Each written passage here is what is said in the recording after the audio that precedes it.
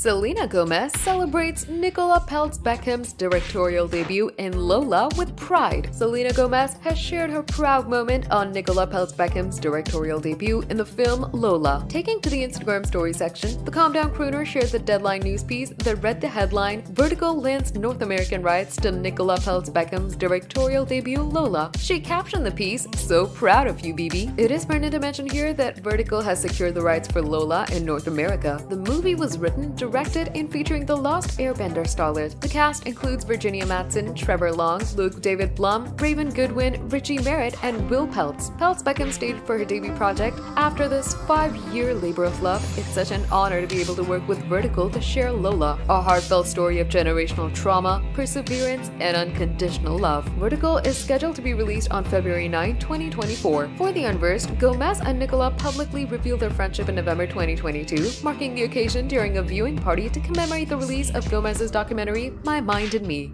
Since then, they've been joined at the hip, participating in various events together, such as a Thanksgiving gathering and a trip to Mexico. They've taken their friendship to the next level by even getting identical tattoos, showcasing the depth of their bond. In May, Gomez conducted an interview with Peltz, Beckham, and Brooklyn for Gomez's Wondermind Mental Health Content Hub. During the conversation, Gomez shared that she finds fulfillment in being part of a throuple with a married couple. Stay tuned for the latest celebrity updates.